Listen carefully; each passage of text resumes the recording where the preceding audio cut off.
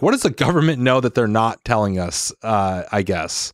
Well, in fact, I did the brief Congress on May 1st, 2025, just several months ago, and met Representative Luna there. And I think she has a visionary program to figure out what the government might know and is not telling us. Frankly, I really don't know, because the day before that, I visited the Pentagon and met with the All Domain Anomaly Resolution Office that is supposed to look back at reports from military personnel. And I asked them, we were sitting around the table, they invited me, and I said, look, can you tell me, you've been checking this for a couple of years, did you find anything? First, do you have access to all the information? They said, we have access to all the information, we haven't found anything unusual except some reports from FBI agents. And a day later, I go to Congress, and next to me sits Eric Davis, and he was saying that he worked within government and knows about a dozen craft that were retrieved from crash sites, and with 4 types of alien pilots in them. Now, the fundamental question, as far as I'm concerned, I don't have access to the information or data. I cannot judge. One of them is not telling me the truth. You're right. So it can't be that both are right, and who is not is difficult. Also, I like, just to interrupt here a little bit. I come from a special operations background. I understand how there's for things that you don't want directly attributable to the government, you hire contractors, you hire defense contractors. Yes. And so when you say that somebody told you they have access to all the information, my follow-up question to that would be, okay, do you have access to all the information that was organically sourced by the Department of Defense or DNI? Are you including private corporations, name any of them, who may be very interested in UAPs? No, that's and technology? That's an excellent question. Now, on top of that, you have people who are spreading misinformation or unreliable evidence. So even in the last congressional hearing, we saw a video that was just shown for the first time of a Hellfire missile that was shot at an object that was called an unidentified anomalous phenomena, or UAP, near Yemen.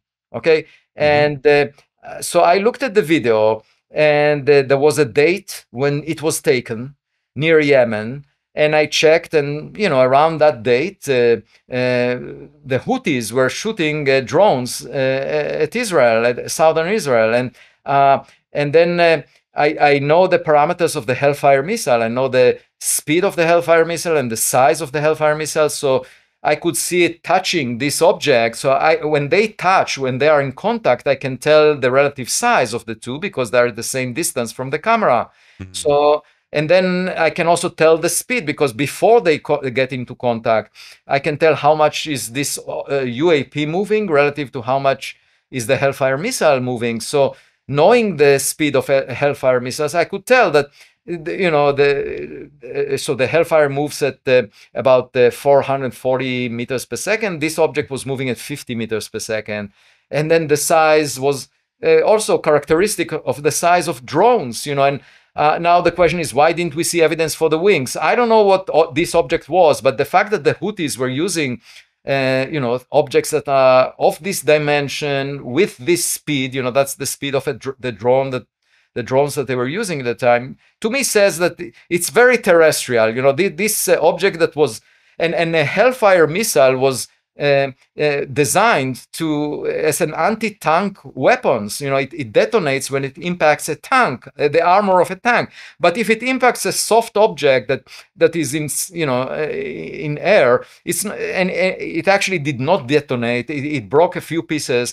So I said, well, this is probably not extraterrestrial. Okay, it's close to the Houthis, near Yemen. The timing is just around the time where they were using drones of this size, this speed. So I said, no, it's not a UAP. It's actually very terrestrial. And of course, I immediately was criticized by those who want to be believers. Now, the point of the matter is, you need to really look at the flight characteristics of the object to tell whether it's beyond human-made technologies, and this object was not. Okay, so let's leave it. So the only thing is that the Hellfire missile did not explode. Okay, but that's because it was probably a soft target. It didn't, or the Hellfire missile didn't have a detonation trigger.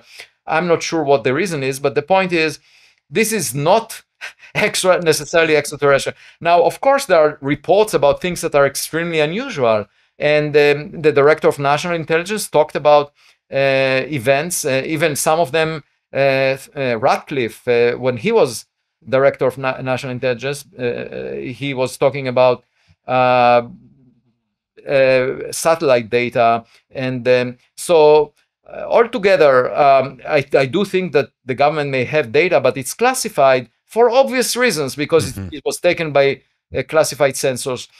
If they have objects that they can be sure are not terrestrial, are not human-made, it's not in their purview, it's not in their jurisdiction to figure out what lies outside the solar system. They should focus on national security threats.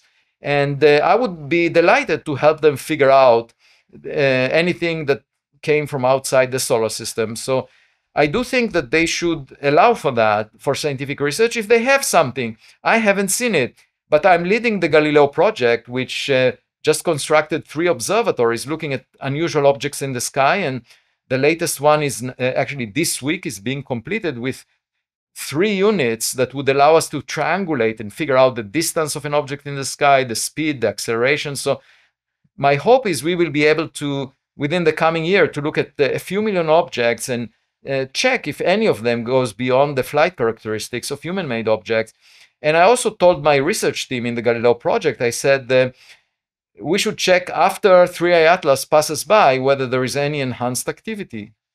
Yeah, and the flight characteristics, I think that's the one thing that stood out to me about the Yemen UAP and the Hellfire. It didn't change course dramatically or anything. Some of the video that we've seen from Navy pilots off San Diego, they show objects that are accelerating, decelerating, stop, go, like things that just are not, as far as we know, a capability that anybody on Earth currently possesses. Exactly. Whereas the UAP in the Yemen video that just came out recently, even after impact, it continued on almost like it was a drone not intelligently operated because it just kept going at the same rate, the same speed, as far as I could tell. Yeah, I mean, the other thing is you find these conspiracy theories that, for example, argue that, I came up with the discussion about 3i Atlas to deflect the attention from the Epstein files.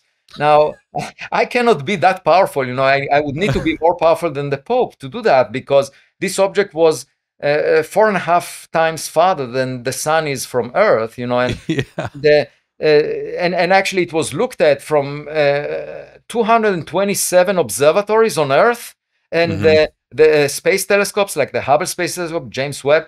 So you can't arrange a fake object at such a huge distance. I have no power to do that. And so I told those people, that come up with these ideas, that they can buy a 0.5 meter telescope online and they can see this object. This object is in the sky. There is no way for me to fabricate the existence of this object. And whether it's anomalous or not is not up to us. We observe it, we see some anomalies, so we should discuss them. So I think an important point to recognize is that we should be guided by data, by evidence, and rather than by stories that people tell us. And that's the way we will find higher meaning to our existence.